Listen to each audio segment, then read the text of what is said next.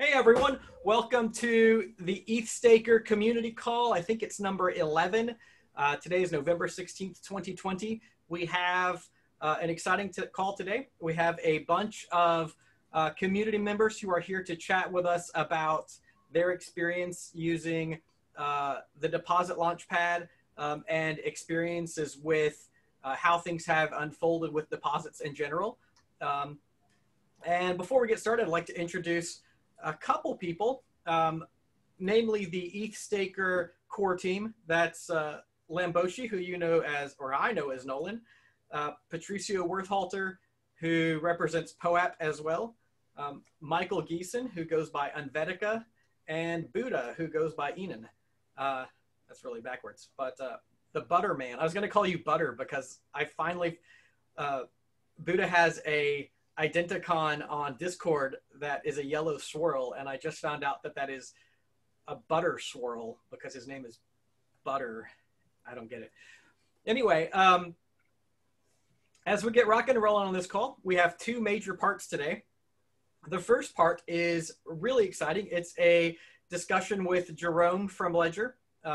And in our pre-call, we chatted, and our participants know that Jerome is willing to discuss any questions. The two things we're most excited to hearing about today are the integration of the Ethereum 2 Launchpad with Ledger X.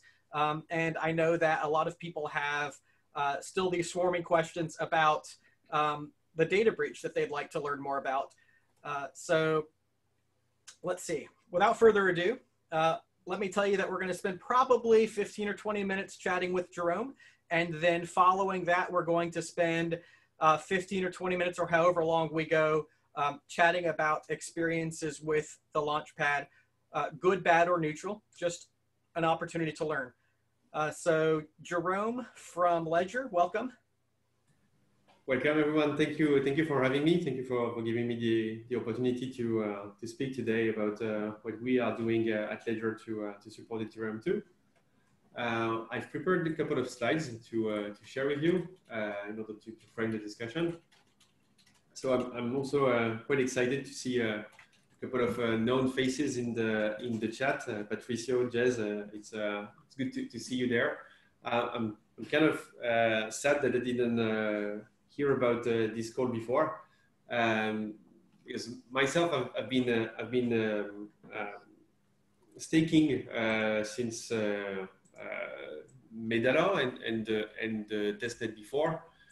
So I work at Ledger as the global head of client success. So I'm responsible for the support both on the B2B and B2C side. And I also run a couple of our initiatives, such as participate with the initiative on Ethereum 2. And I hope to see you all in March at HCC in Paris, because we are going to do this conference again. So I hope to see you there as well. So what we've been doing so far regarding Ethereum 2 support at Ledger. So as you know, we have the withdrawal key and the validating key. That's the different keys that you need to deposit, you need to generate and put in the deposit function of the deposit contract. And it's currently a kind of a pain to do so. You need to download the command line interface from the foundation, and from this command line and generate your recovery phrase and your two different keys, or your multiple keys if you want to use several validators. And for us, doing that is kind of the wrong way to do so. Generating your seed phrase on your computer, if your computer is compromised, that's a problem. Copy pasting, if your computer is compromised, that's a problem. Dropping the recovery phrase inside an email or a file, it's a problem as well. So we wanted to make sure that we allowed our clients to actually do that on their own inside the secure environment of a Ledger Nano. So that's what we've been busy doing. Back in early August, if you've been following closely our firmware release, we added in early August the cryptographic support for STARK 256 and BLS 12381. So that was our first step, let's say a discrete first step in supporting Ethereum 2. And from that, we have created an Ethereum 2 app that you can see on this picture I've taken this afternoon on my own Ledger Nano X. And there is an Ethereum 2 application you can access right now. So we've created this Ethereum 2 app and tried to reach out to devs that were willing to test it. I've been trying to be vocal on the Prismatic Lab Discord about that, saying if you want to try it out, let me know. You need to change the provider in your Ledger Live, but you'll be able to find this app if you have the right provider, and you will be able to interact with it. So this Ethereum 2 app supports creating and verifying messages sent to the deposit contract, because we have another version of the Ethereum 1 app that parse the contract properly. And you'll be able to retrieve withdrawal keys, retrieve signing public keys, given the HD pass that is recommended inside ELP 2333. And you can also sign arbitrary message using the withdrawal and validating key over the proper curve. There is a documentation available if you would like to give it a go. I'll drop the link in the chat. And if you want to interact remotely with your, if you want to interact directly with your Nano X, you'll be able to do anything that you are supposed to be doing in order to participate to the deposit contract, in order to interact with your keys from the node. And what I'm happy to announce today is that tomorrow we will do publicly this new firmware release that let you publicly access to the Ethereum 2 app and the new Ethereum 1 app 1.6.0. So there is already a message on our Ledger Academy website that we've used to tease the event. And the changelog will be published tomorrow on our App Center. So tomorrow you won't even have to use the documentation I'm going to drop in the chat, because you'll be able to access it. Of course, it's going to be made publicly available tomorrow. What's next on our hand? Well, we want to have a better Ledger support in the Launchpad. So if you guys inside the chat or watching this later are willing to give it a go on how to integrate the Ledger directly inside the Launchpad and prevent, well, not prevent, but propose a different approach than the command line interface, do reach out. I will be very happy to connect you with the team developing that at Ledger and help you on supporting this. It would be great to have Ledger 2, Ethereum 2 Ledger wallet management available in the nodes in a similar ways to what is done with Tezos and Cosmos validators. So there is a staking app for Tezos and Cosmos available on Ledger Nano. If you are a validator on those chains, you just use this app and do the validation works directly from your Nano. So you won't have to do the whole trick directly from your computer. You can have the wallet being hosted inside your Ledger Nano. So myself, for example, I deposited 64 Ether. And I generated my withdrawal key using my Ledger Nano, but I'm fine with having the validating key hot. But if someone is willing to generate to create a connector, maybe on ETH2, for example, the thing that have been developed by Testnets, I think it's an appropriate path to follow. What's next? What else is next? So we want to look at different staking services, possibly inside Ledger Live. So we've been chatting with several staking services that are about to go live to see how we could give them access to Ledger Live. and we have ongoing discussions with them. So if you plan on having a staking service that will give access to staking capability to the retail, do let us know. We are looking for partners and have a tendency to be very agnostic in our partners. So very happy to have a chat about this. And at later stages, we are going to have the Ledger Nano S support on Ethereum 2. The reason why we focused on Nano X first is because the Nano X has a bigger memory, so it's easier for us to support new curve on this. But we like challenges, and we like to try to fit a complex curve directly inside the small, lovely device that is the Ledger Nano S. So we are going to work on this now and hopefully provide a support on Nano S as well. So I'm going to drop the documentation, the link to in the chat for you to peruse if you want to check it out. There's all the information you need to use this app if you want to try it out. And very willing to take questions if you guys have any. Yes, I have a few. Will I be able to export, like, can I sign a message? So can I create my own input data through the Ledger UI, or is it only possible with the existing tools with the... So it's the app lets you sign arbitrary message inside the Nano.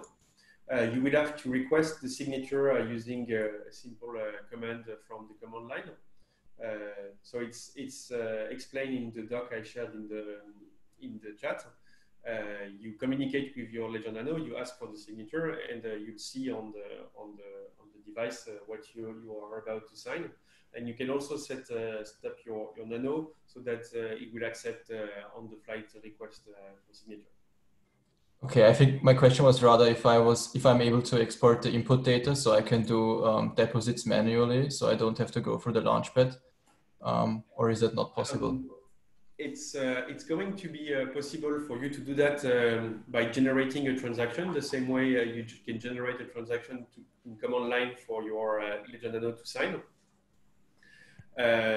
So there are commands you can use to request for you to send Ether to Jerome.eth. I don't own this ENS name. Or let's say you want to send one Ether to us.eth. I got this one.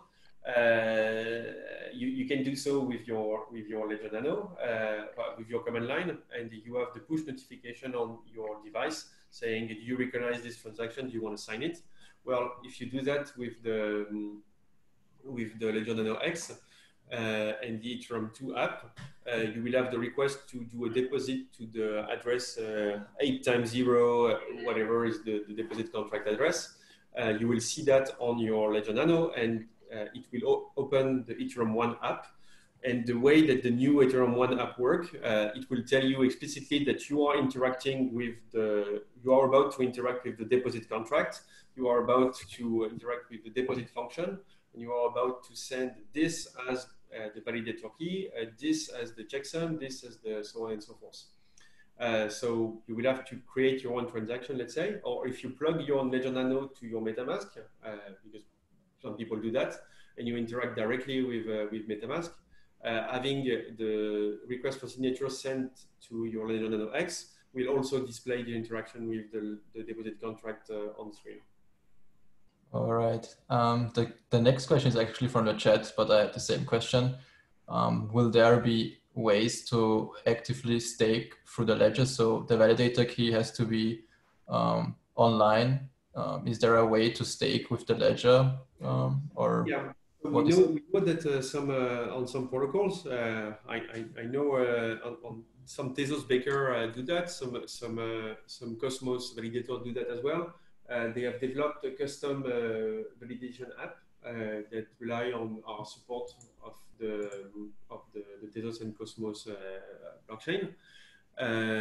So they have crafted bespoke application that do the validation. They do the validation work. It's good also because you can potentially use that to enforce some checks about if you are going to sign two things at the same height, for example. You can have this inside the memory of your Ledger Nano.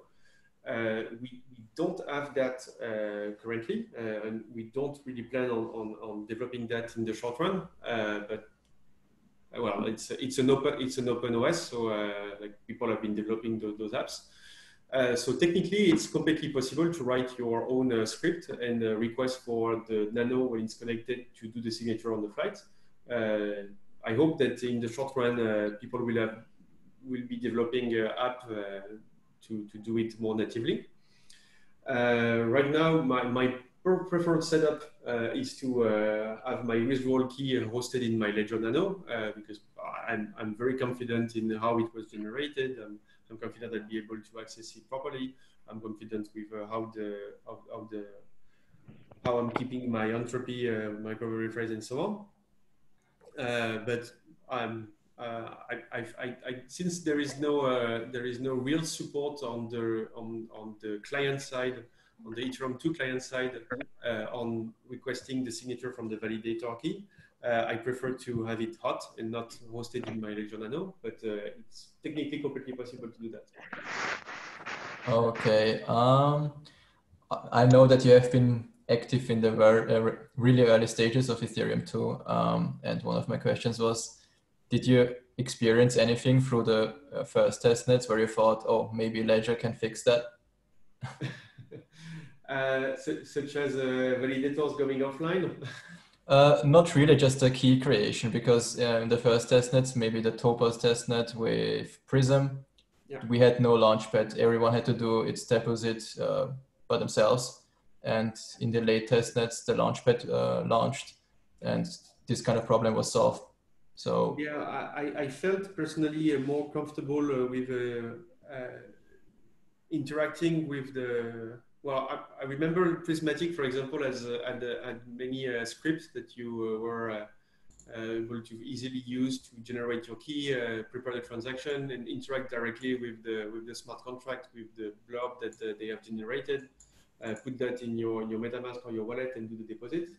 I felt really good about it. For me, it was easy to use, and I felt okay with that.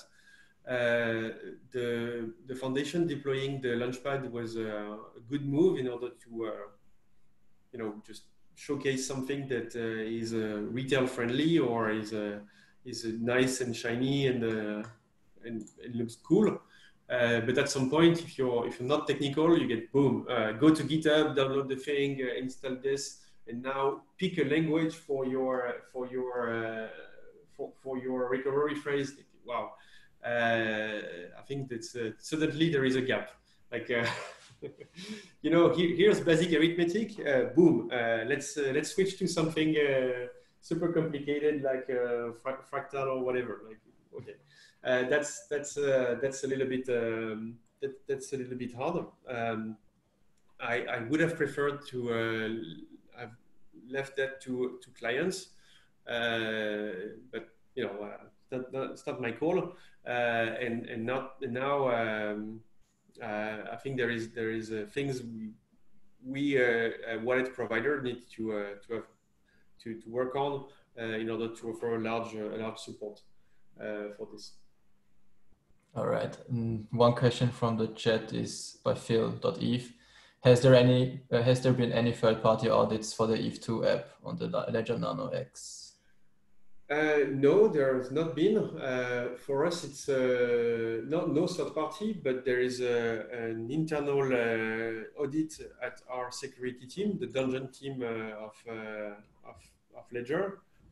So the team that tests other people's hardware wallets, the team that tests the HSM that we use and so on, that do pen testing and so on. But from a purely technical point of view, it's about supporting a cryptographic curve and inherits the security of the OS itself on top of this. So the attack surface is quite limited as long as we can prove that the curve is correctly represented. There is no real thing to be worried about. I mean, if you deposit it yourself, we have to trust it, right? Well, I mean, the withdrawal key, nobody has tested the withdrawal key as far as I'm aware. So we are all in the same boat. Yeah, we will do that in 2 years. Maybe. One question by Michael is, if I use the same seed phrase in Ethereum to deposit CLI as for the ledger setup, will the resulting public keys be the same? In other words, can I use the ledger service from now on for key management? So, well, I cannot guarantee that. So, because I don't remember exactly which path the foundation has chosen in the deposit command line interface. I will have to verify that, and I'll answer on Twitter to make sure I don't give you false information.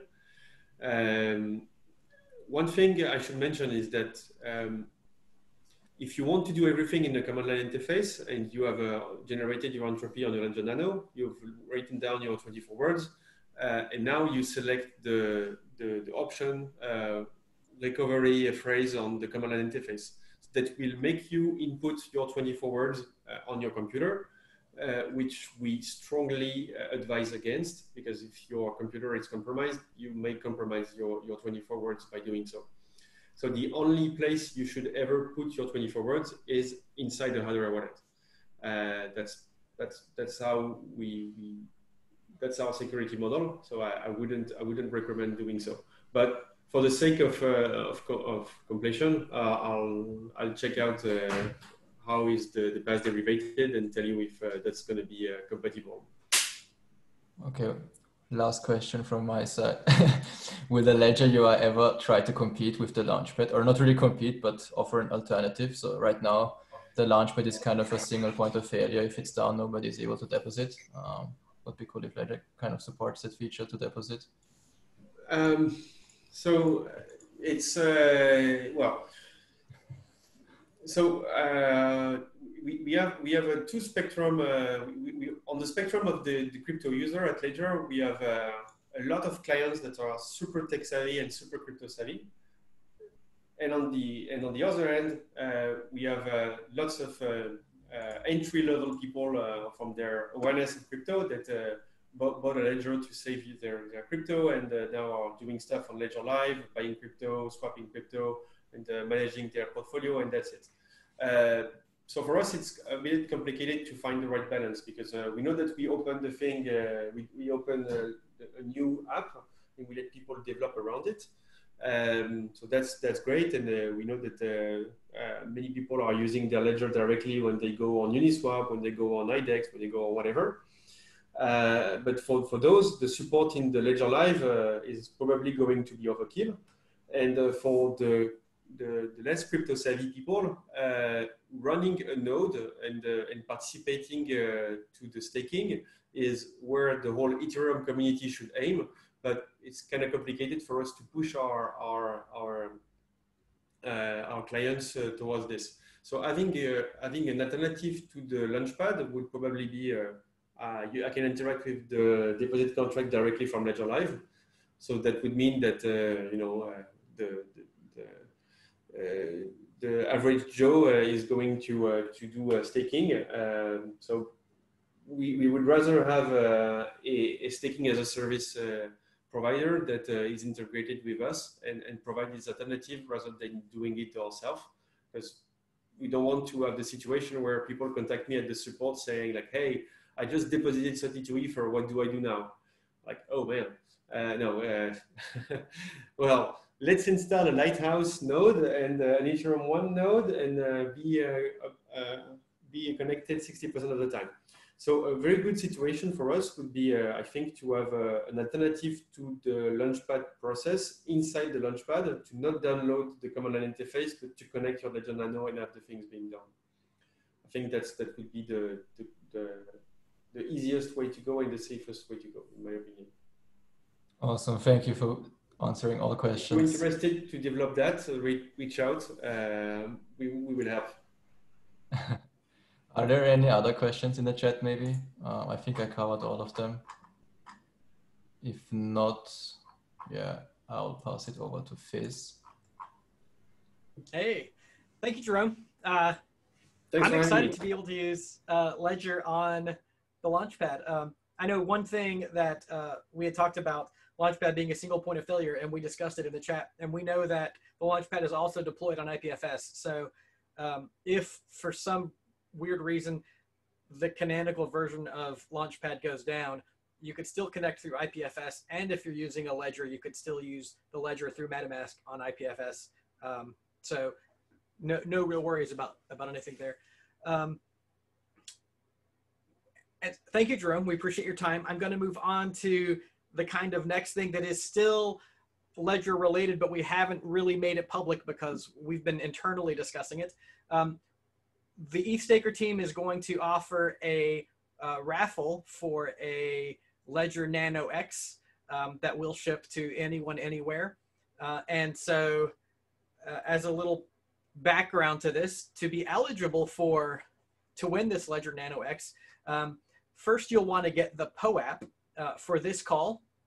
And for people who are new to POAP, it is the Proof of Attendance Protocol token. They're kind of like internet stickers for adults. And so you can collect these POAPs and you'll have your POAP wallet, and it's really neat. We kind of have one for every event we do. And so to be eligible to participate in the raffle for this Ledger Nano X, you'll need to have any POAP since the Topaz testnet, which has been several months ago. Any of those POAPs will allow you to be eligible for the raffle. To participate, you'll go to poap.fun, and that is a raffle site hosted by POAP. And when you get there, you'll see a raffle for the ETH2 Stakers Ledger Wallet Raffle. And from there, you will activate your wallet and enter the raffle. We'll hold the drawing. I think it's going to be in about 18 hours from this call. So even if you're watching this call late, if you hear about this on Reddit, I encourage you to share it on Twitter. Give everyone who might be interested a chance to check up on this call when it's posted and to participate in the raffle. It'll be a fun time to test this raffle toy. In addition, so there's another, POAP has a lot of neat products. There's another product that we haven't talked about a lot, but I'd like to tell you about real quick. It's poap.gallery. And if you look at poap.gallery, you'll be able to see the POAP from today's call displayed there, along with a really neat searchable page that was developed by one of our e-stakers, Buddha, and his friend Stefan, and they did a great job with it. Did I get everything right about the raffle? People can join the raffle anytime between now and tomorrow morning in the US, so in the next 20 hours. You don't need to be online to see the actual raffle, but because the winner is picked based on the gas usage of the block after the cutoff time, it would be nice if you're online. I expect to be online on the Discord to see how it goes.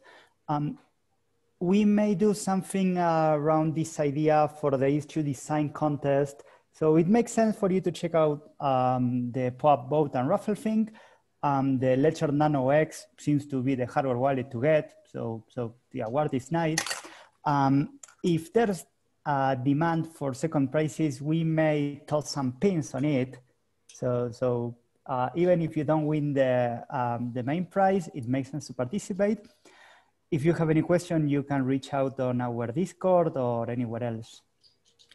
Now, we'll know... every POAP you has counts as one ticket, right? Yes, that has been said like that on purpose. So the more loyal you are to the ETH Staker community, the more your voting power is. I have like 100 tickets because I run POAP, but I guess that if I win, we will keep the prize either for the second random pick or for a raffle next time. And there's now no for gas. the winner, we'll just sign a message, right? No. Yeah, you don't need to have any gas or anything. It doesn't matter if your POAPs are on mainnet or on XDAI or split apart in both.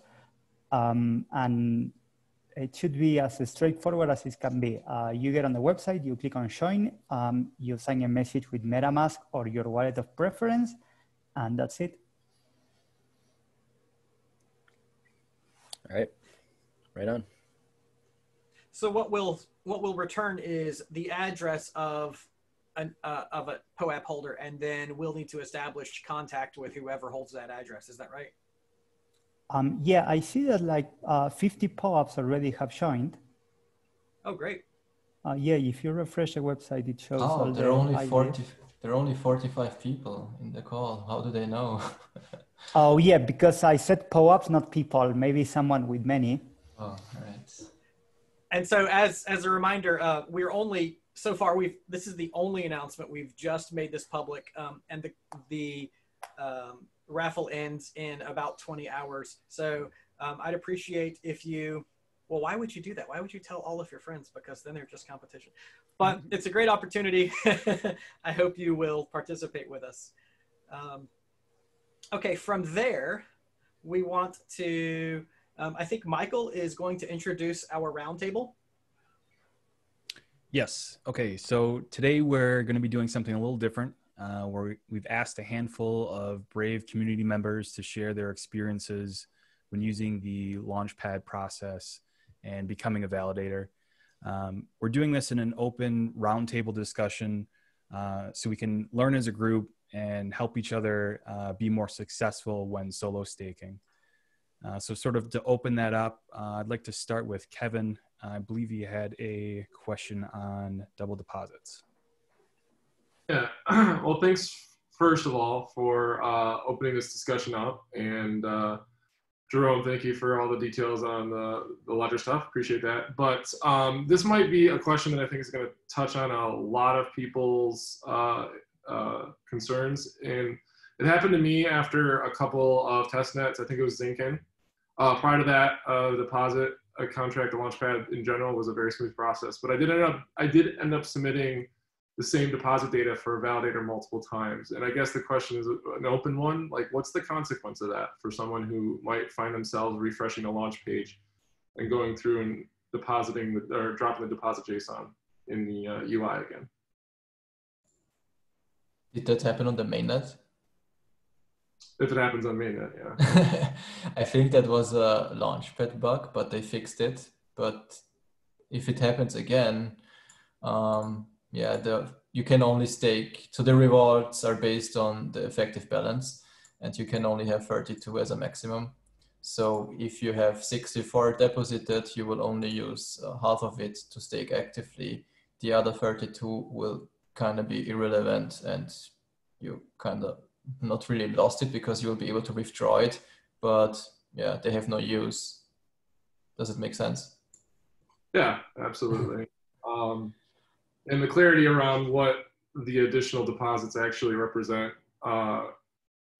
was helpful too, because I think a lot of us are thinking about the consequences of putting any amount of significant value in our validators among all the other things like security and all that. If we get to the finish line, so to speak, and we start launching mainnet and then have a situation where additional assets are locked up in some bizarre way, yeah, I was just curious about those consequences. So I'm glad to hear that there was at least a bug identified related to that, and it was fixed. So I appreciate you guys doing that. I mean, in the early stages of the Ethereum 2 testnets, the effective balance actually dropped really fast. So if you were not online ASAP after you deposited, it didn't drop instantly, but very fast. And the idea was to have some kind of insurance balance. So instead of depositing 32 ETH, you deposit 32.1 ETH. So if you lose or miss a few attestations, you don't instantly drop your effective balance doesn't drop instantly. But yeah, that was changed luckily. And now we don't have to worry about that, and everyone is depositing only 32 ETH instead. Great. Well, the penalties are a quarter of what they were too, so you'll have even more time before your effective balance gets reduced. Yeah, back in the days, it was way harder to be a validator.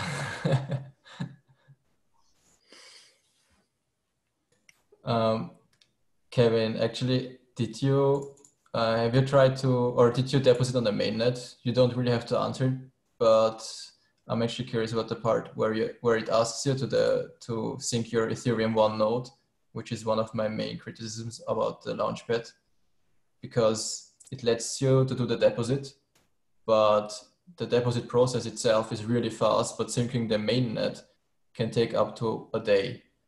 So technically speaking, your deposit can get through and you still are syncing your ETH1 mainnet node, and you will lose your ETH because the node is not synced yet. Have you had that experience, or is it just me?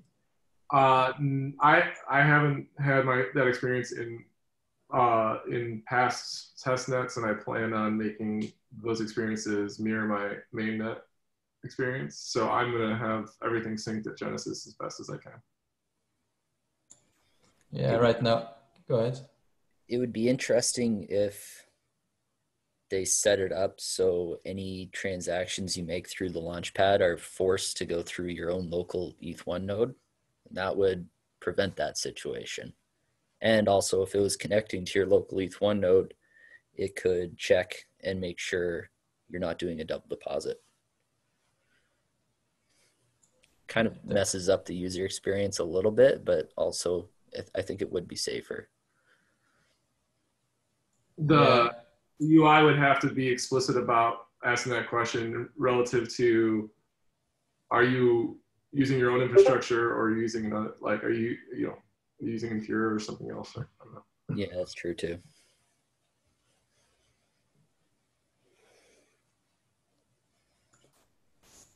I'm actually going through the Launchpad right now because actually it changed a lot, because on the previous testnet, there were a few criticisms the community had, and they fixed it, which is really nice. But yeah, and right now it's also asking you to sync with the Ethereum 2 node first before you do the deposit. But right now there is none of them. Or maybe, oh wait, Teco is available. I think Ben is listening. He will be smiling when I say Teco. Yeah, that is kind of a user experience, bad user experience. But besides that, what else would you guys have as a suggestion for the Launchpad team, maybe? I'll add one more comment before I pass it along to somebody else. But in my experience throughout the 4 testnets, largely a good experience, and that includes good experiences around not just the testnet themselves, but the number of deposits I've personally done in those experiences. So anywhere ranging between a couple to a couple dozen, largely good. And I just want to say thanks to everyone working really hard to work through these things and get it going. Yeah, compared to how, I don't know, when Ethereum launched, and compared to Ethereum 2 right now, it's a completely different world. I think Logan had also a few stuff to mention. Sure. Yeah. Thanks, guys, for the invite. So my Linux experience is decent. And first of all, I mean, I wouldn't have done any of this if it wasn't for the C-Staker community. When I first started looking into staking, just came across the Reddit, watched the intro YouTube video, and the first thing I noticed was everybody on this call wasn't like 18 and under. It was all like grown men with responsibilities in life, and that resonated with me. So the first thing was just a genuine, visual, like, cool. And then this ethos thing that Superfizz has led with has been really welcoming. So all that technical or all that non-technical kind of brought me into it. And then, the encouragement to just run on the Dasha. And so doing that was great. But, and this isn't a negative at all, but what I was going to say is, but I actually went through, by doing that, I went through Summer's Guide. And so I had all that stuff set up. So by the time I got to the Launchpad, I basically just skip through, the which client are you going to use. And so what, I guess, if I had started with the Launchpad instead of starting with these tertiary guides, I might have chosen differently, right? I might have chosen Prism or Teku, whatever. I didn't, though. I started with the most popular guide. I Googled it and found the most popular guide, and that drove me to Lighthouse. So, I think about the Launchpad in kind of two ways. One is people who start there, and I can't speak to what that experience might be like, but I think that would be a really valuable experience to get people who start at the Launchpad and see where that takes them, doing the installations themselves. So my route is the one I think is probably the more common one, but it's totally just a guess, which is you kind of came across the staking community, got some support, used a guide, and that guide is going to take you down one particular path. And so, like, I'm terrified at this point to try another client because I have no reps at this point in the game. So, like, I'm a Lighthouse guy, not because I have any experience with any of the other ones. So anyway, I wanted to make sure I framed that my perspective with the Launchpad was really just about the deposit, had nothing to do with any of the pre-setup and running a node and running a client, a beacon node and a client, and all that was sort of predetermined by the fact that I came to the Launchpad already with a setup from a particular guide. So I think it's an important distinction when you talk about who are the people coming to the Launchpad. What is their entrance ramp? So I just need to get through all the buttons. And then, so that's the first thing I wanted to share was, I don't know how or if anything would change in the Launchpad, which I think is the focus of this call, given that, but I think that perspective is important, though I can't put my finger on exactly what. I do like a lot in the Launchpad, there were options. I'm just saying I didn't care because I had a different perspective. So then when I got to the actual part of the deposit, certainly because it had run testnet, which is something that I continuously like about the eThaker community and the Discord, and probably on Reddit too, which is just an encouragement to run testnet before you go. I mean, everybody sort of says that, hey, spin it up on testnet, spin it. And that just gives you the comfort level when you drag that JSON file. But then I did run into ledger issues. So I'm not a big ledger guy. I just recently started really taking cold storage seriously, got a Ledger Nano X. And so I was going to do my deposit. I could not get it to work. And I used Firefox, I used Brave, I used Firefox, and it was just failing. And it was failing to make a function call or something to my ledger. The issue I had was my ledger actually never asked for confirmation. Jerome just left. Yeah, I know. Yeah, no, it's fine. Yeah, you can watch this later if y'all don't cut me out of it. But so the issue was I was on MetaMask and I hit boom, and then it says, hey, I'm going to send a deposit, and then my ledger just never triggered, and I had the contract thing set up. I've used Uniswap with it before. It just never triggered. And then I rebooted, same thing. Then I went to the eThaker community on Discord. Someone said, hey, I used Brave successfully. I tried Brave, it didn't work. At that point, I was just done. So I just, a couple other people in the Discord had said as well that they had the same issue. They just ended up going to MetaMask and doing it. So I gave in and did that. But if I were to do it again, I think it'd be interesting to try to work through that. The talk of managing your keys, and back to sort of my guide and my perspective and my technical ability. I don't quite follow the advantages of why you want to use the ledger. I mean, I get it at a high level, but like I'm so used now to using the deposit CLI that that's what I'm gonna keep using because I'm comfortable with it. So is there a way, I would use the ledger one if there was a way to test it, and I don't know if that's possible. I don't know how I have the testnet money on my ledger. Anyway, so those are kind of two big takeaways. I think really understanding the perspective of where someone comes might streamline the Launchpad a bit. And then I did have some issues using Ledger Nano X. So it wasn't, I'm not sure if it's a ledger issue or if it's a Launchpad issue, if it doesn't work. Yeah, right. My sense was it was a Launchpad issue only because I've had success with Uniswap. And so my gut, whatever that's worth, was that there was something going on. Someone actually in Discord had mentioned, even though I was using Firefox and Brave, the nuts and bolts of interacting with it are different than Chrome, and so to try Chrome. But again, other people had confirmed they successfully did it with Brave. On this chat today, Transistor, he said he did it with Microsoft Edge. So, so I don't know. I mean, it could be lots of things. I'm not blaming anything, but when I noted there was a problem, other people had also had that problem. So it wasn't just me, even if it's only 2 people. So there's something going on there with support, whether it's my Mac and the browser and the MetaMask extension, or, you know, my firmware was up to date in the ledger. But anyway, there's something there that other people I'm sure are going to run into. So how did you solve that issue? Oh, I moved to MetaMask and just went. Oh, okay, that was hot wallet. okay. And yeah, just pressed on with something, and it worked, because that's what I had used for you know, the testnets, Zinkin and Nadashi. I'd used MetaMask. I did not use, you know, the ledger. Wow, nice, thank you. That was. Yeah, you're welcome.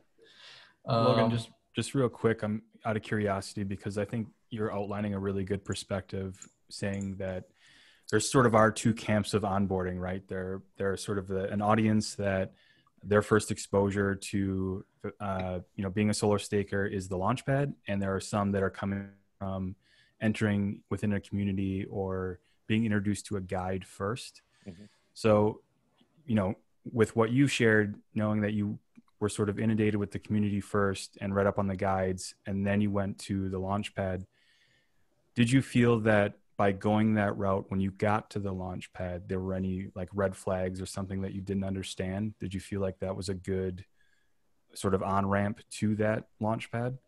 Or do you? Yeah, 100%. No, I enjoyed the Launchpad experience a lot. I mean, I think it's great. It's obvious. It's needed. You know, when it comes to actually getting in the process, the Launchpad's huge. I mean, these checklists, even the first 10, I didn't even mind a couple of times when I had to like restart the Launchpad, having to re-go through the 10 in the beginning, like next. It didn't bother me a lick. Like I was like, oh, this is good. I want that kind of safety and control. And then when it gave me the options to pick the clients, again, I liked the navigation, the 4, you know, buttons, and you could pick and read, you know, and I read through everything. It's just, I remember being like, none of these are going to change what I'm going to do. But the experience was very, very positive. Overall, I mean, so I'm not sure if that answers your question. I think it's laid out really. I think it's laid out really well, and I could see if I was using it first, I could see, oh, good, these are my options, and then kind of going down some rabbit holes, and I could see that being very effective for anybody. Mm-hmm. Awesome. Now, just some general stuff. I think now that you mentioned the ordering of the clients, like the ETH1 and ETH2 clients, I think the Launchpad has a big influence on which clients people can use, maybe if they don't know them. So maybe they can kind of reorder the clients based on how many people have clicked on a specific client. So if nobody has a Bezo ETH1 node, maybe it can be placed as the first client. Maybe it attracts more people. I don't know, just my opinion. I think Jess also wanted to say something. Hey, so my question is more about corporate use and doing multiple validators and setting up multiple keys. And I just wanted to ask how good the support is for that, for if you want to generate 100 keys and run 100 validators or whatever it is. Like, can you do it all in Launchpad, or will you need to resort to, you know, Linux or something? For one, what was the last testnet? Zinkin or Spadina? Zinkin. All of them. Doesn't matter. I did 500 keys through the Launchpad on one of the testnets, and it was time consuming, because obviously you have to submit every transaction manually, but it worked fine. So is there anything that's going to make it not time consuming? Because, you know, if some corporates will hold a lot of ETH and will want to run a lot of validators, and if you have to, like, you know, do it manually for each transaction, it's going to take a while, and that's a good use of automation. Yeah, you can definitely use ETH from a testnet. Will be the most efficient way. I know that they can automate it. Great. It's less user friendly though. For us mere mortals, we encourage you to use the Launchpad. I'm not sure if Ben is here, but maybe he knows how, because he works with Teku, and Teku kind of focuses on corporates. Ben, do you want to say something? He just responded in the chat. Yeah, sure. So all of the clients took out recently, so Teku, Prism, Lighthouse, everybody took out the ability to do batch deposits because none of our tools were audited, and we don't want to get sued. So, but on the other hand, if you have to do repeatedly manually, there's a higher chance of errors. Right. Yeah, but that's not the client dev's problem. But but ETH2 has already been mentioned. That has been audited, and I can vouch for it. It's good stuff. Stake.fish have recently put out a contract which aggregates deposits for comment. It's open source, so you can search that. It was in my last What's New in ETH2, so you can look at that. And other tools are emerging, but you want to be super cautious about using any third-party tool. Do a lot of due diligence. Thank you.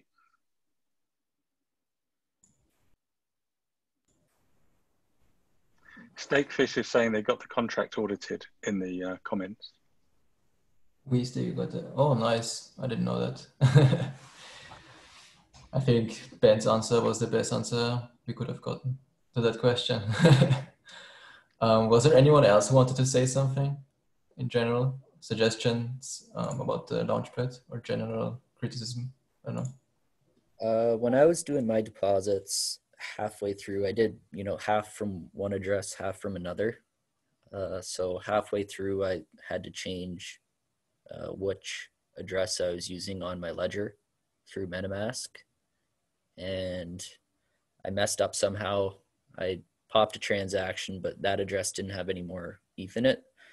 So I had to reject the transaction and then change my address.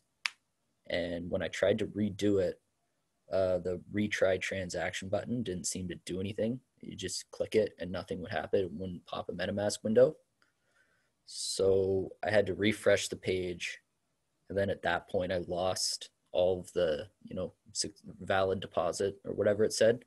So I needed to manually count down and double check the public key to figure out, which public key I should be depositing to. So that was a little bit stressful, but I don't know, maybe it was a bug on my end. I'm not sure. But other than that, it worked well. I felt safe using it. It was a good experience. I'm actually curious how many people had problems using Ledger or any. I wonder if has anyone tried with Trezor or any other hardware wallet, or are there any Windows users? Did everyone give up on Windows yet? I did my deposits from my Windows machine. Okay. Well, we had so many Windows users in the testnets, but I think the community, the ETH community, kind of convinced everyone to use Linux. Fizz kind of shields Linux really hard, so. That's definitely the best choice. Definitely the best choice. Yeah, I was like go ahead. In my defense, Buddha, I didn't know that I was shilling Linux. I just thought everyone used it. So it wasn't purposeful. I just thought everyone was, on the same thing.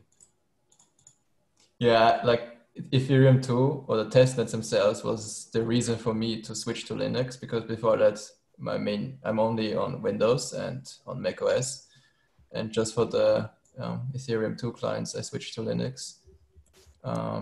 I think many people have the vision that Linux is just command line, but it's actually the same or very similar to macOS. So if there are people who are not on Linux yet, switch now. You still have a few days left. Yeah, that's from my side. I think I will hand it over to Fizz.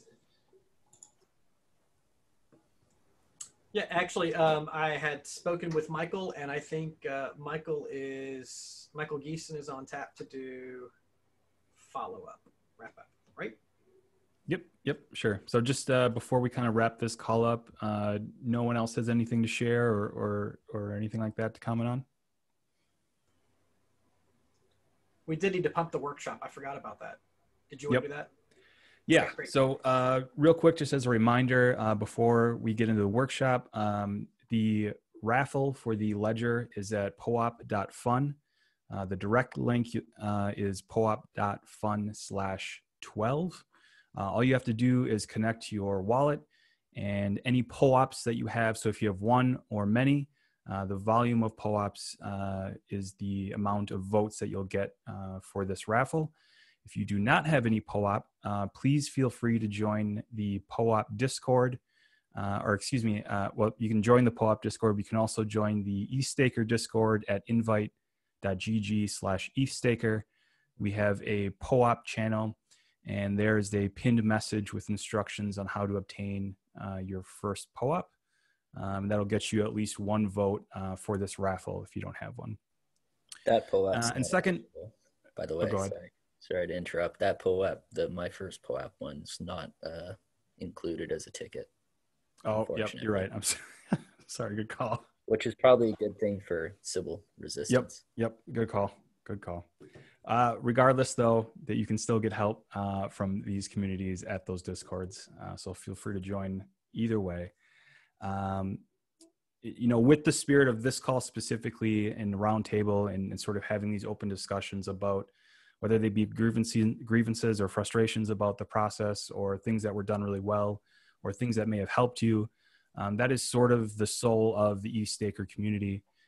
We try to do the best we can to promote events and push content to help the solo staking community. One of those things specifically is the validator workshop that the ETHstaker community is hosting on Saturday, November 21st at, is it 1? Let me look that up real quick.